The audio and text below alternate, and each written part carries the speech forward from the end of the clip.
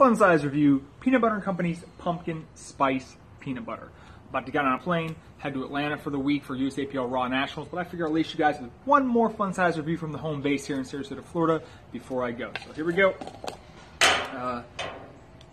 Peanut Butter and Company's Pumpkin Spice Peanut Butter. Texture's on point. Let's see what that tastes like.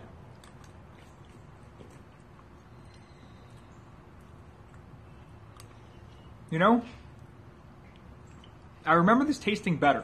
It doesn't taste bad, but if you're buying a pumpkin spice peanut butter, you expect to have a strong pumpkin spice flavor, and really it's just too mild. Just the saltiness of the peanut butter overwhelms the pumpkin spice flavor. I used to say this was my favorite pumpkin peanut butter, but I gotta give the Peanut Principle the edge here. This one only gets 7 Yasas out of 10. If you guys want a pumpkin spice peanut butter fix, I think the Peanut Principle has the edge. See you guys in Atlanta.